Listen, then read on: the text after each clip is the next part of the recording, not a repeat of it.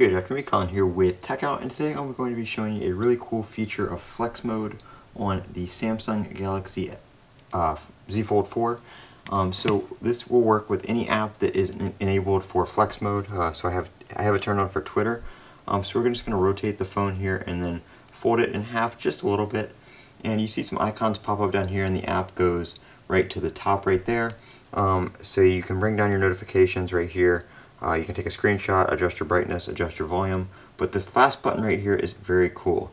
As you can see here, we get a trackpad that pops up, and when you start moving around on the trackpad, you get a mouse cursor on the top of the screen.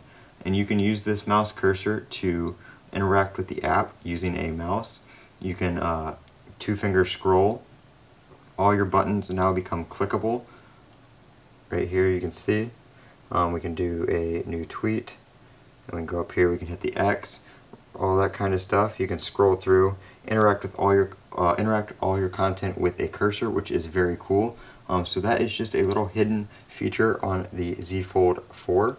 I don't know if it was on the Z Fold 3 or not, or if it's something new to like Android 12L in this right here, but we do have it on the Z Fold 4, and I don't remember seeing it before. So there is how to use it.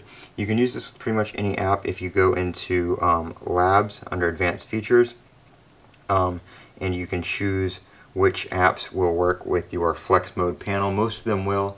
Some of them already have their custom layouts, and some of them just won't work at all, but most of them will, and you can turn that on, and you can rotate your phone, and you can kind of use it like a little laptop and have a little trackpad down here. So just a very cool feature on the Z Fold 4. I'm Colin with Techout. Don't forget to comment, rate, and subscribe, and as always, have a great day.